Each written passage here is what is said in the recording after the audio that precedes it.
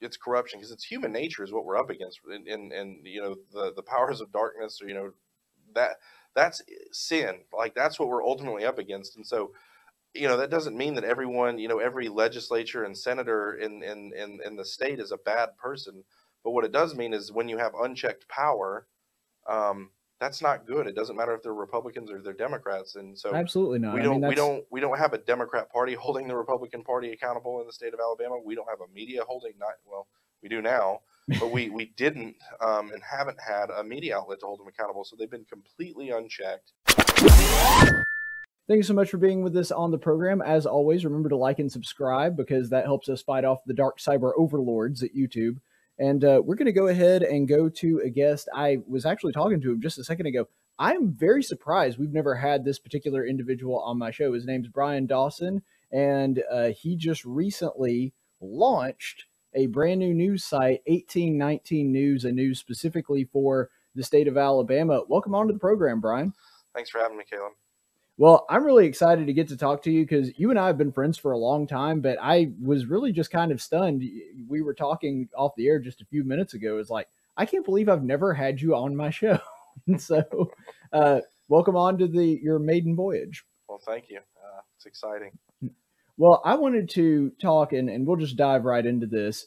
1819 News is a brand new site. It launched, what, 2-3 days ago, something like that? Yeah, we launched it on Monday. It actually went live at about like 1:15 p.m.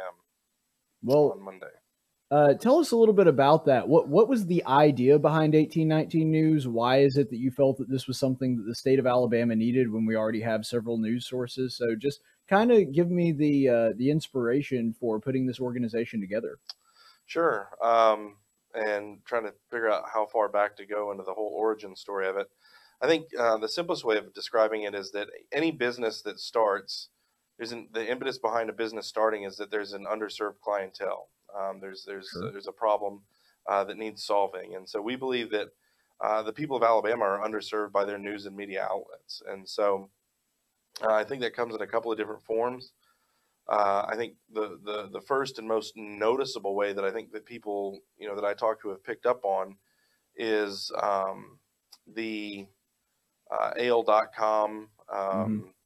shaming of your values. And so it's just this, and it's the media agent, or the media outlet of record in the state, the Alabama Media Group, that now owns the Birmingham News, the Mobile Press Register, Mm-hmm. the big paper in Huntsville. They now own all of that, and it's well, I'll get into that in a second, but you can see just a steady stream of content coming out from them that is, you no good dirty rednecks clinging, you bitter clingers clinging to your guns and your Bibles. How dare you vote for Trump? You should be ashamed of yourselves. And as you really dig into the Alabama Media Group and their funding, they're funded by ProPublica, and ProPublica is a George Soros funded Mm-hmm. organization. And so why on earth would there be an outlet that's just posted up in a deep red state that just slams everyone in that state for what they believe? And if you think about it, it's like, well, yeah, someone's funding that thing to be basically like a steady drop, to cause like a water dropping of erosion on our values, that they just day in, day out tell us how stupid we are and how we should be ashamed of what we believe in. I think they just came out with an article yesterday or the day before that we're the fourth unhappiest state, or the fourth saddest state, or something like that. And their metrics for what they were measuring for why we were the fourth saddest state were ridiculous. But either way, Mm-hmm. I mean, that just Sure. captures exactly what the problem is like, these people hate Alabama, they hate Alabamians, and that's our news, the news outlet of record in the state. And so that is one problem.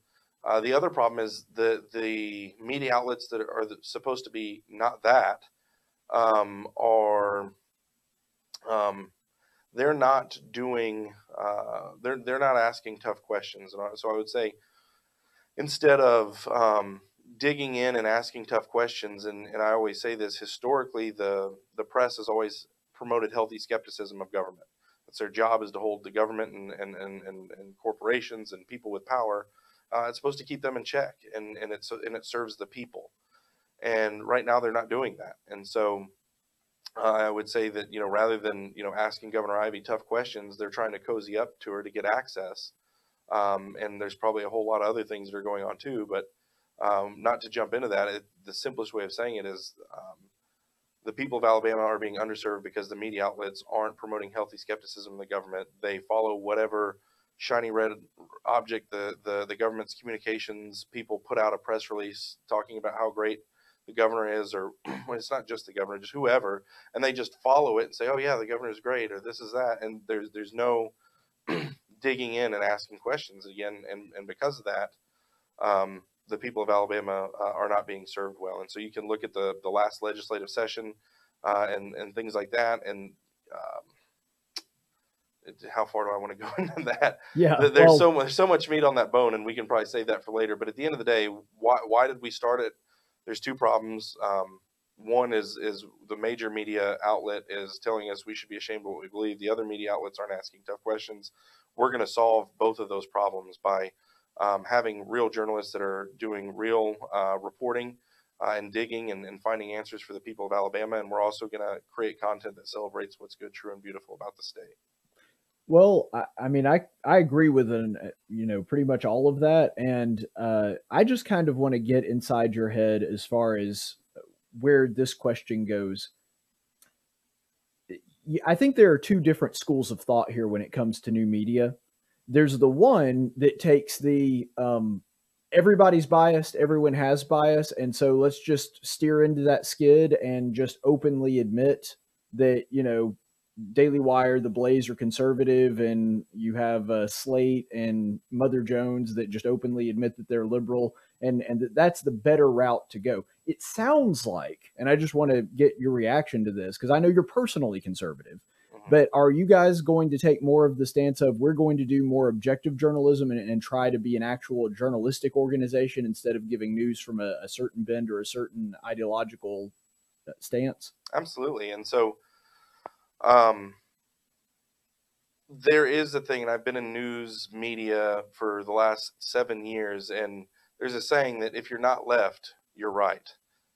And what that means is if you're not saying the same things as all these radical left media outlets and that are shaping the narrative, if you're not saying what they're saying, you must be Alex Jones, right? And so the Epic Times, I think, took those shots. I think they do a lot of really, really good Mm-hmm. straight reporting, and they're considered radically conservative, and they're not really that radically conservative. They do journalism, and so by not being left, you're going to be considered right, if that makes sense. But we have No, I mean, it makes sense. When you have such a large majority in an industry that thinks one way, of course, if you don't do that, regardless of whether you have an ideological bend or not, you're going to be perceived as an outlier. So yeah. I think that stands to reason. Yeah, and within our media organization, we're going to have multiple departments. Our news department is dedicated to shooting straight down the middle. If you guys are not familiar with who Ray Mellick is, Ray Mellick was at the Birmingham Post Herald as a sports journalist, one of the best in the business, and he is a true journalist to the core. He went on from the Birmingham Post Herald to work at the Birmingham News. When the Birmingham News started to move in the direction that it currently is now, he left and went into doing comms work for big corporations and stuff like that. And then he went on to be the district director for Gary Palmer in his congressional district. And so we actually went to him and shared the idea and said, hey, do you know anybody that, might want to oversee this? Just thinking that he might, there's no way Ray's going to want to come work for us. I mean, we have a great vision and we have great resources, but, Ray's older and he's established and he's basically riding off into the sunset where he was. And he's like, actually, I think I might be, I think I'd be interested in being that person for you. And so he's our editor in chief, and he's making sure that the news is the news.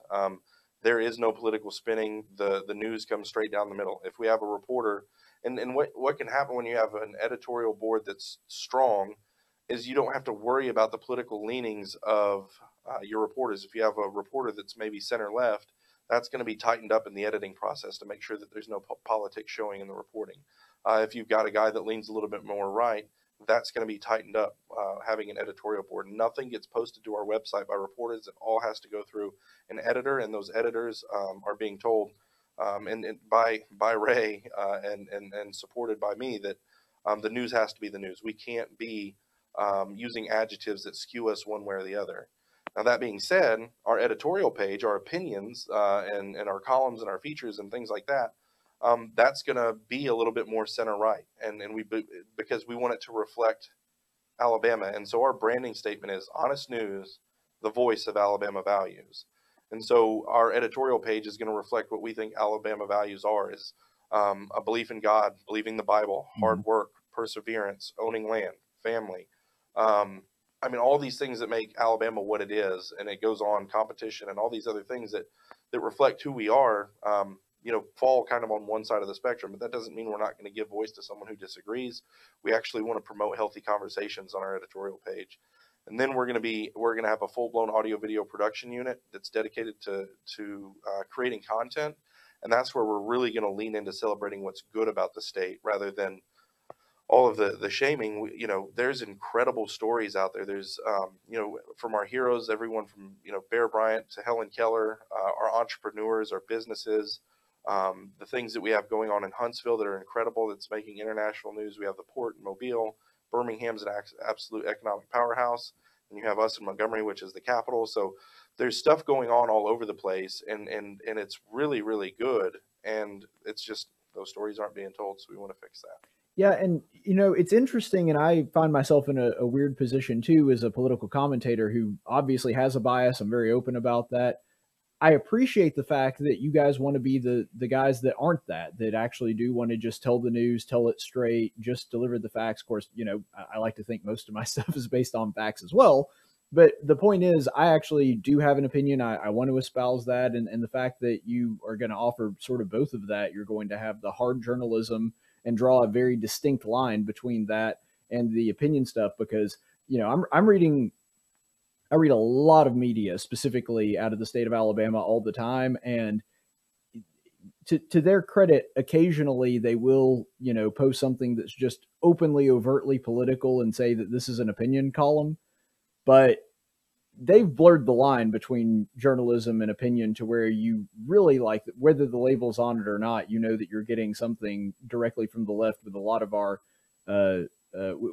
media. And then the other one kind of has the same problem that you were just talking about. If the goal of an interview is to get to a second interview, then that interview is not going to be any good. And I would hate the fact that I have a hard time getting KIV on the show, but I think part of that is because she knows it would be a tough interview.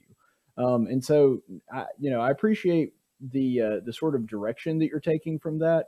But if you're going to be doing the audio and video, I guess that's what I really want to latch on to, just because it's something that interests me as well. Are you guys going to be doing content kind of like this, like a talk show with interviews and that kind of thing? Are you guys going to be leaning more towards like creative media, short films, that sort of thing? Yeah, so I would say, eventually both. And so eventually we'll have an app and we'll be doing kind of the style of show that you're talking about, or maybe something like you would see on Blaze TV with Steve Dace. And so they're in an audio production studio that has a fancy background. And so it looks like a radio show on TV, right? And so we'll Right. eventually get into those things. But the crux of our audio video production is going to be telling stories. And so, Caleb, my background working for Lee Habib and Right. Our American Stories. It's the fastest growing radio show in the country, and it's a storytelling radio show. And they celebrate the things that are beautiful about our country. Our country's under attack. Our country's history and reputation. We've allowed the left to tell our story, and so there's a great line, let's see if I don't butcher it, that he wrote in the Federalist back in 2018. It says, if we continue to let the left tell the story of America to Americans, that's not just gross negligence, it's cultural suicide. And so what's meant by that is if we continue to let the left tell our story, we can't be surprised when it's not when it's not true and it's not the right story. Well, and go ahead. No, I was going to say, we have to keep in mind, even though I love this medium, I love talk radio. I think I have a fantastic audience. And I mean, you know a lot of the people in my audience as well. Great people, but we have to be realistic about the fact that the people that are involved enough to take time to listen to an overtly political podcast or radio show or TV show like we're doing now, that's like maybe 5% of the state, and that's being generous. Yeah. And so if we actually do want to make a difference, we have to be able to, venture into a venue that appeals to a broader audience, I guess is the best way to say it. Absolutely. That's it. And the left has Hollywood and NPR. And so you know, they have and they're not preaching to the choir. I think they have Rachel Maddow as like their only, you know, political, you know, like, so we'd had Rush Limbaugh, Sean Hannity, Michael Savage. I mean, you just go on down the line. Sure. And all we do with that medium, I always joke and say it's angry conservatives talking to other angry conservatives about how angry and conservative they are. And that's, you know, that's what There's we some do. truth to that. Yeah. And that's what we do with this medium. And it's literally all we do is we don't preach to the choir. We yell at them. We yell at the choir. And so, why is it that we don't spend more time just trying to create content that celebrates what's good rather than us constantly talking about what's bad about the left? Why don't we tell them what's good about not what's good about the right? Why don't we tell them what's good about their country? Why don't we tell them what's good about their state? And leave all the left, right, political, you know, all those issues and just, you know, and think about like the imitative power of storytelling too. And you think about media and story as cultural architecture. And you watch Braveheart and you hear that speech and you're just moved, you know, by that speech, and you see that he died in order to give freedom to his people, and that makes you want to, you know, have those same attributes and those same things, and it's courage and leadership and all these things, and so you want to imitate that. I think another a good story that talks about the imitative power. Have you seen the movie The Blind Side? Yeah, I have seen it. And you know it's what's very funny good. is I've never asked anyone if they saw The Blind Side, and they're like, "No, that's I've never seen it." So of course everyone's seen The Blind Side. Well, you do live in a football state, so that probably is a contributing this factor. This is true, and when we played Ole Miss, so. But you know, The Blind Side is it's a story. It was originally written in a book, and then it was turned into a movie about a family who adopts a poor black kid and gives him love and direction and helps him along his way. And he ends up going to Ole Miss to play football. He's drafted, I think, in 2009 to go and play for the Ravens. I think he even won a Super Bowl. He was a first round draft pick. So on and on and on. It's just this incredible, beautiful story. And someone I know that's close to the Toohey family, who's the ones that adopted Michael Orr, said that Leanne Toohey sent out a Christmas card to the people that helped in the project and said that they've had thousands of people write her an email or a letter or something saying, hey, because we watched this movie or because we read this book, we decided to adopt. And to me, that's that imitative power of storytelling. When you tell stories about things that are good, people will imitate those things that are good. And so we want to paint a picture of the good life and do that in an excellent way. And we think that that will help move the culture in a healthy direction. Well, I just think it's common sense. You know that I'm also a minister as well. And I mean, how did God choose to reveal himself to us? Through narrative. Yep. Like, I mean, that's just, are there laws in the Bible? Sure. That just plain spell out exactly what you should do and what you shouldn't do. But the revelation itself came through narrative. And Jordan Peterson actually talks about that quite a bit, about how important it is that people understand their world through drama and acting out and narrative. And that's how we really develop a sense of morality. And so, no, I think exactly what you're talking about is something that would be extremely helpful in the state of Alabama and nationally. In Alabama, though, I think that sometimes we get lulled into a false sense of safety and security, because you talk to the average Alabamian and there's just a sense of all the crazy, especially socially liberal things that are going on in other states. Well, that could never happen here because we live in Alabama. And I think that, and I would hope that an honest look, which is what you guys seem to want to be wanting to present to them, just an honest look at the status of things would reveal very quickly. First of all, Alabama is not nearly as conservative as they think they are. It might be socially conservative in a lot of ways, but our policies don't often reflect that. And moreover, you know, with the way that things are going on in the federal government, there's a whole lot of people that are trying to impose things regardless of what the state is. And there's a lot of people in the state that, because there's a price tag attached to it, are more than willing to accept if it means that they bring home some bacon for the state of Alabama. And so I think, you know, how do you combat that sense of security that a lot of Alabamians have? Oh, we're in a conservative state. It'll all be fine. We don't have to worry about that kind of thing. There's really no need for us to be vigilant on that. Yeah, so I think the problem is the 24-hour national news cycle. And so everyone thinks that, and where that, oh, we're not California attitude comes from, is because we were steadily watching Fox News and we're locked in. And I mean, you walk into any Republican's house for the most part, and I wouldn't even say Republican, majority of Alabamians that I know, when I walk in their house, Fox News is playing in the background. They might not even be actively watching it. It's just on. You can drive down the road and look into people's houses and you see Sean Hannity talking, right? It's what it is. And so we're pulled into this national news cycle. And keep in mind, a 24-hour news cycle takes a lot to fill. And so all of a sudden things that aren't even news start becoming news and things like that. And so we get hooked into it, and we get hooked into it intentionally because they want ratings, and we get sucked into this national drama, and we forget that we have terrible things going on in our state at the legislative level, in the and in the policy making level. And so they're pulled into that national thing, and they think, on the national stage, people in Alabama are like, okay, well, Democrats are the problem. And so they check up for like the split second that they check up to take their eyes off of national news and politics, and they look at Alabama and it's Republicans all the way on down the line, and they're like, all right, we're good to go. Democrats are the problem. Let's go to this. And they don't realize that in the state of Alabama, all the problems that are being caused right now we have a Republican supermajority. And we're getting legislation that would make a New York Democrat blush, right? It's crazy. And so and no one's paying attention. So I think the way that we solve that problem to kind of get that apathetic view towards, oh, we'll never be that, is that you show the people of Alabama how they're being played, maybe that's the right word, how they're not being served by the people that they're electing to send to Montgomery to represent them. And you do it in such a way to where they get engaged. And I think the cultural climate right now, it's perfect timing right now that people have, the kind of like a sleeping giant has been awakened between COVID and all the vaccine stuff and the election stuff and everything else.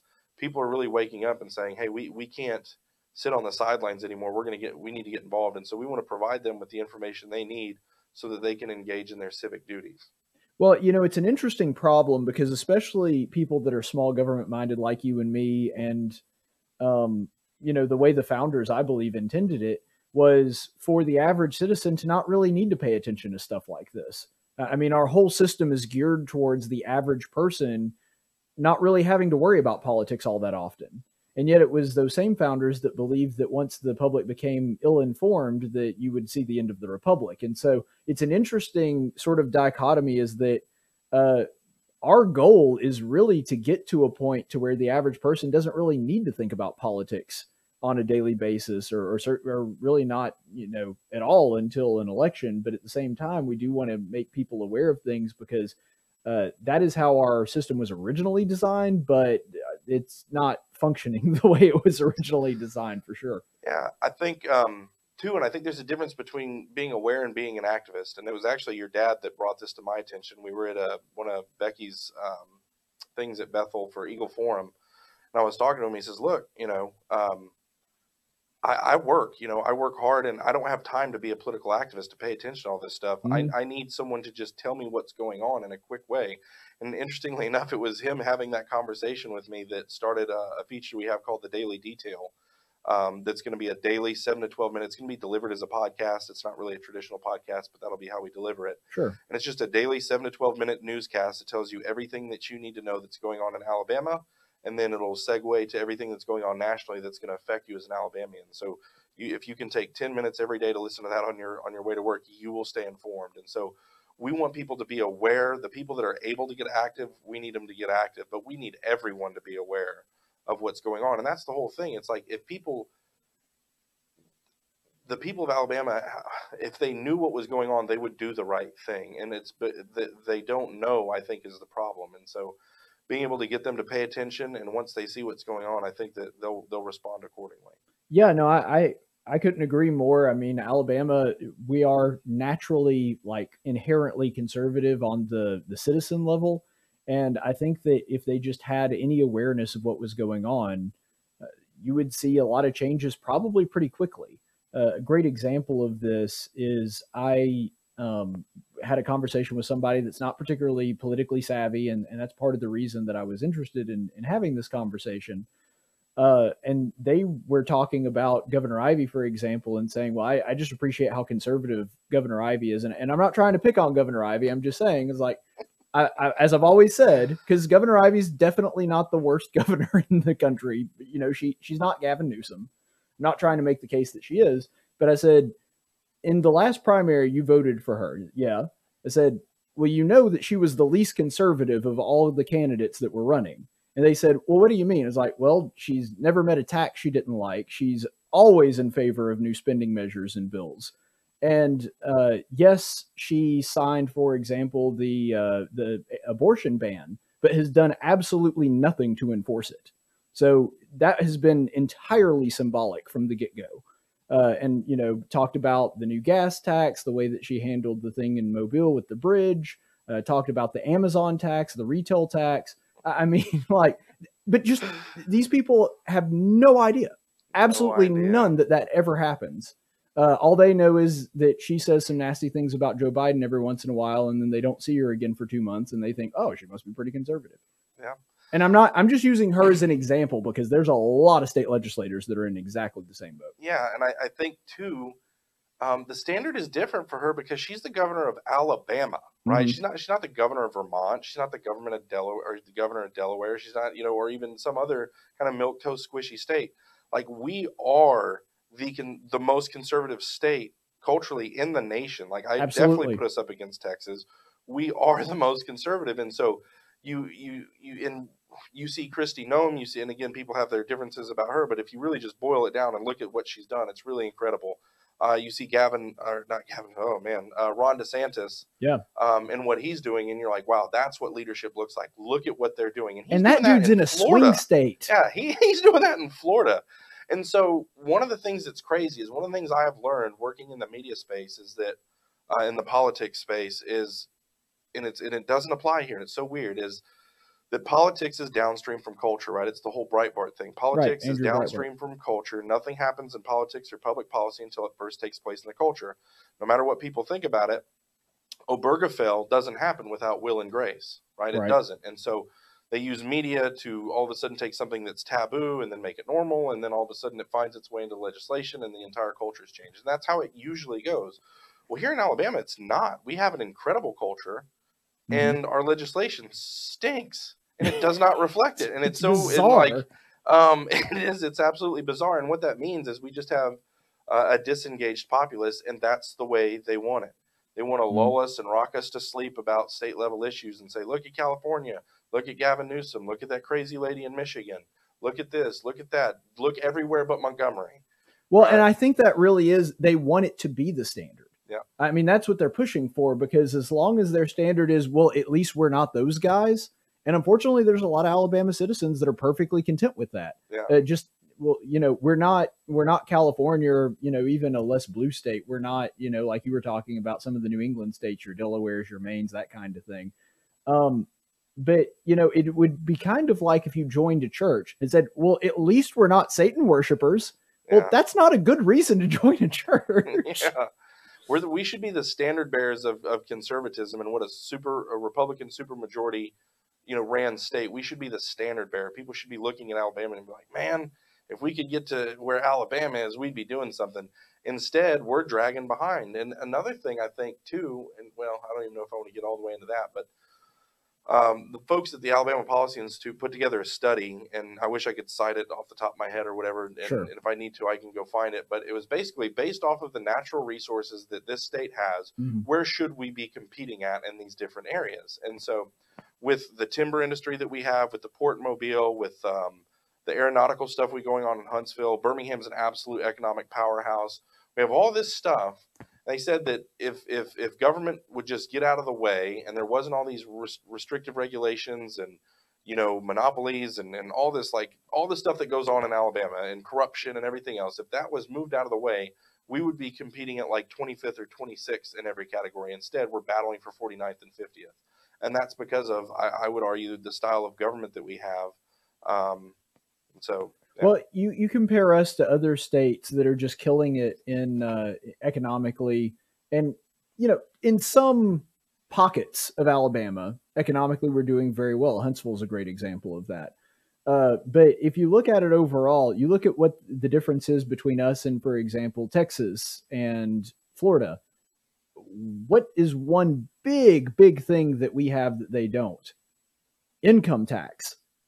how does our state continue to have an income tax? Or, and a grocery tax. I was going to say, or we need to get rid of some sales tax, because what we're doing now is just taxing the same income twice. And again, not to keep plugging them, but Justin Bogey at the Policy Institute just came out with a huge report on basically the budget and the money and the flow of government. Alabama has never had a larger budget surplus than they did last year. They have more money than they've ever had in the history of the state, and they didn't have a sales tax holiday. They didn't eliminate the grocery tax. They didn't lower or reduce or get rid of the state income tax. They didn't do anything with it. Like, and then instead they want more gas tax, more, right? So it's crazy. Well, we were actually very fortunate in a lot of ways when it came to the COVID thing, because if you look at our economic numbers compared to most states, and I'm talking about some of the very large states, we actually had significantly less impact from the pandemic than most states. And I think that is because culturally, regardless of what was mandated from the top or what the law was, I use that, sparingly, because a mandate is not a law and you actually don't have to adhere to it regardless of what people tell you to. But those things being in place, most people just kind of ignored it. And that's kind of reflective of the thing that we're just talking about right there. It makes no sense that our laws do not reflect the will of our people. The people of Alabama and the way that their legislatures and their elected officials think is just very much out of step with one another. And it's just strange that we have that problem. But what do you think, as far as with 1819 News, what do you think that shift in media will do for that when it comes to just getting, I'm talking more on the news level, not necessarily the opinion, which is what I do. What do you think that does? Do you think that will actually make an alteration in voting practices, or do you think it's going to be more of the same? I think, again, and so in our mission statement that we've come out with, we're trying to ignite a civic and cultural revival in the state of Alabama. And you can't do that if you don't have the truth. And so the news, that we have the superior product, we have the truth. Our news is going to be honest. We're going to tell people what's going on. And then obviously with our opinion stuff and the other content that we're going to be creating, it's going to be encouraging people to get involved and to teach them how things work at the state level as far as politics, who their senator is, who their congressman is, how to get in touch with them, all of those type of things. But at the pure news level, I think giving the people of Alabama the information that they need, and Ray, and I'm probably going to butcher his saying, but it's, his philosophy is shine the light and then let people figure out where they want to go. And so that's what journalism's supposed to be. Yes. Like, you just hear the facts, you make your own decisions. Yeah.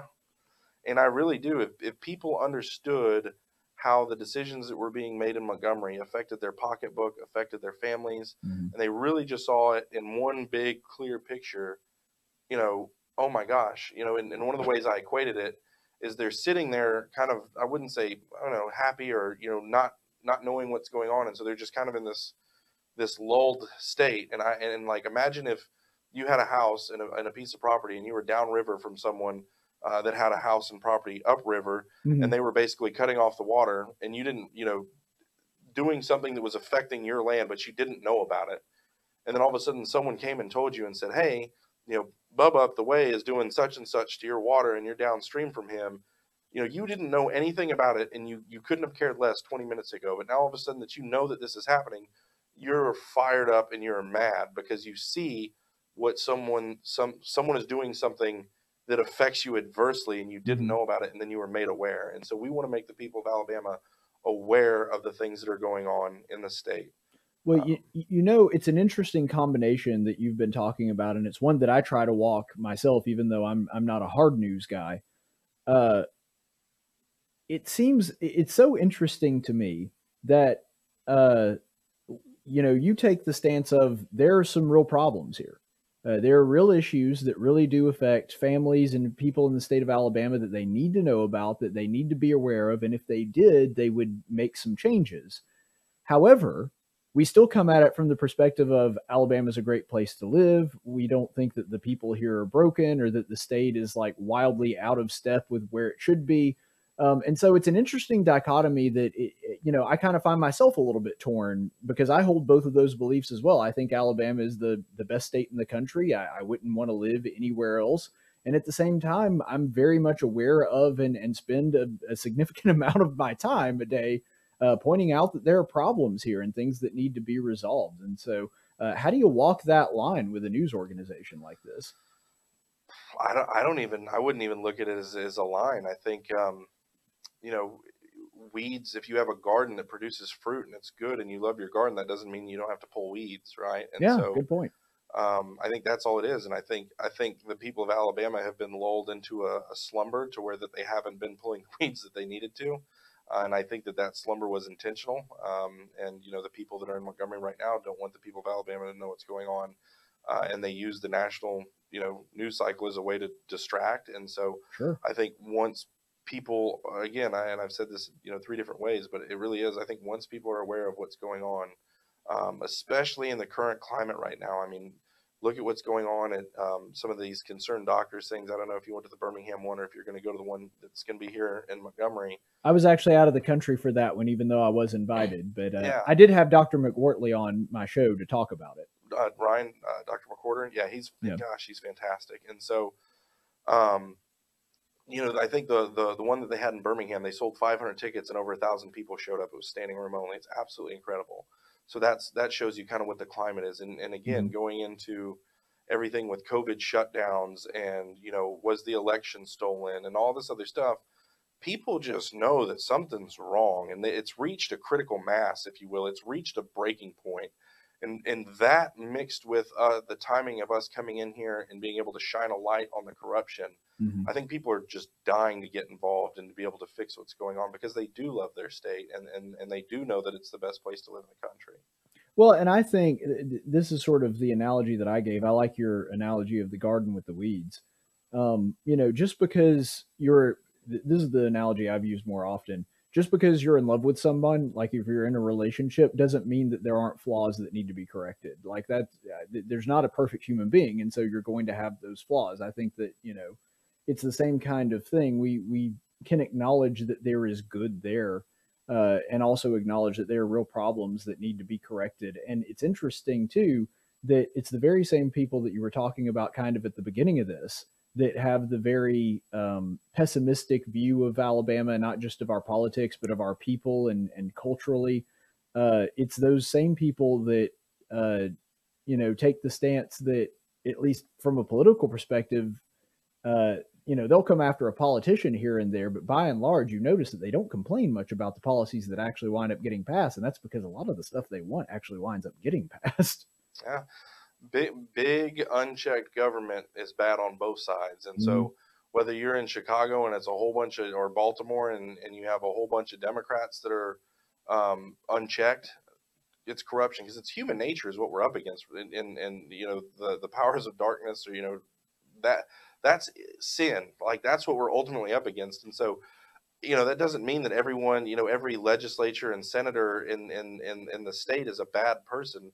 But what it does mean is when you have unchecked power, um, that's not good. It doesn't matter if they're Republicans or they're Democrats. And so Absolutely not. we I mean, don't we that's don't we don't have a Democrat Party holding the Republican Party accountable in the state of Alabama. We don't have a media holding, not well, we do now, but we didn't, and haven't had a media outlet to hold them accountable. So they've been completely unchecked, doing whatever they want, putting out press releases saying they're doing stuff over here, and it just, yeah. Anyway, I could go on and on for hours. So well, we could, but I do think we need to start bringing this blimp down. But I think what you're talking about is really at the core of the problem. Is we have to realize at a certain point that we are fighting not just a rival political ideology, we're fighting a completely different worldview. I mean, people that view the world differently, because what you just talked about is the idea that even good people, people that you like, people that you may have even voted for and wanted to be in office, they can't be trusted with unlimited power, no matter how much you like them. yeah, And there's, another group of people over on the left that seem to think that it was bizarre to me, for example, that they thought that, I'll just use this as one example, that Trump was literally Adolf Hitler and hated, everybody that wasn't a white heterosexual male. And yet they were very upset when he didn't take more power and do more things when it came to COVID. It was bizarre, but I think it's because they really do see, and I think, frankly, they see it correctly, that any increase in centralized government power is a win for them because they can use it as a weapon next time when their guy's in office. And so it really is a different view of like, no, it's not that I want my guy to be empowered to do anything bad to you. I just don't want anybody to have that level of power. Exactly. And you know, having that kind of power is exactly how corruption goes, which unfortunately the state of Alabama is no stranger to. Anyway, we'll have plenty of time to cover that in the future. So, well, I'm looking forward to it, and that is 1819 News. How can people get access to it? Yeah, no, and please do, and help us get the word out, because at the end of the day, there is a lot of powerful people that don't want to see this thing succeed. You know, fortunately, by the grace of God, we are well staffed, well backed. You know, we have great resources, but it's still going to be an uphill battle. Social media is no friend to truth, right? And so we need, just like how you opened your thing, like, hey, social media overlords, right? So, by the way, I heard you already got shadow banned. You've been online for like 10 seconds and you got shadow banned. As much as I would like to say Zuckerberg is, you know, sitting in his castle thinking like, there's a media outlet in Alabama and I'm going to shut it down. I think it's more of an internal thing as far as it being a new website. And so there was like a thing that popped up and said, this isn't a trusted website yet, because it literally just launched, right? And so I don't know what the process is, but whatever. But yeah, no, I mean, literally, so on my page, I can post on my personal Facebook page, I can post a picture of a cat and I'll get 100 likes within 24 hours. Mm-hmm. And so I posted my first column with a picture of me in a suit announcing to all my friends on Facebook that I'm starting this media outlet or whatever. And it ended up with like 8 likes. And I'm like, And so I took another picture, that exact same picture that was on the column, put it on there and wrote with no links, with no anything, and just said, hey, you know, I'm starting, basically very similar text, and then pressed it and ended up with over 100 likes. Right? No, I experience the same thing all the time. Facebook, YouTube's the worst about it, but Facebook, I did a segment a couple of years ago. It was during my Christmas special. I was like, I did it live on air. I was like, let's see how long it takes me to find one of my videos. And I was like, I typed in tactics, Caleb Colquitt, News Radio 1440, and I was result number 89. Nice. So yeah, no, it's the shadow banning is real. Yes. Yeah, no, it is. But to get back to how to find us, so you the best way is to go to 1819news.com and sign up for our daily newsletter. And so there's going to be a bunch of things when it comes up, like what's your address, what's your phone number. If you want to give us that, great. And if you put your address in there, we'll send you the quarterly magazine that we send out every 3 months. But the only required fields when you sign up are name, email address, and then there's a little drop-down menu that says pick the market that you're closest to. And so that way we're not showing you, you know, a car dealership in Huntsville when you're in Mobile, right? And so it just helps us figure out how, you know, what to show who, and if there's, you know, more pertinent content to your market as we get more advanced, those type of things. So, sure, help out the advertisers. Yeah, and so it's your name, it's your email address, then what market you're closest to is the only information we need. So to us, that's the most primary way for us to make sure that we're going to be able to communicate with you as the social media overlords crack down on things. But also Facebook, Twitter, and Instagram. Go there, follow it, like it, share it, comment, all that stuff, and get the word out. Tell everybody, you know, there's a new sheriff in town. And are you guys also on Parler and Rumble? Not yet. And so it'll be Parler, it'll be Rumble, it'll be Gab. Is that right? Gab? Yeah, Gab's one of them. And I think they're sort of like the more conservative Facebook. So yeah. And so we're we're in the process of figuring out you know, best strategies for all that stuff. You know, so we're on the 3 primary and moving forward from there. And so, but yeah, so for right now, Facebook, Twitter, and Instagram, like us, follow us, share us, comment. And help us out there, and then go to 1819news.com and sign up for the newsletter. All right, sounds good. And I'll definitely be consuming some of your content. You'll probably have a few links that wind up in my sources underneath my videos as well. So definitely a resource I intend to use. And real quick before we go, I want to say I know some of the people down at API. Really good people. Some people that you've seen on the show. Matt Clark is one of them. He's been here several times. I know Matt Murphy, who I used to work with because he was our Birmingham affiliate in Cumulus. And so, you guys seem to have a really good team. I'm looking forward to seeing what you do with it, and best of luck. Thank you. To convince you to like this video and subscribe to my channel, I'm about to do some political impersonations. First up, Bernie Sanders. It is immoral that in this country, the top 1% of YouTubers get all the likes and subscriptions. John Kerry. Please remember to ring the notification bell. President Joe Biden. If you like the show, call the TV Guide and tell them. You know, the thing. Kamala Harris. Batman would want you to like and subscribe.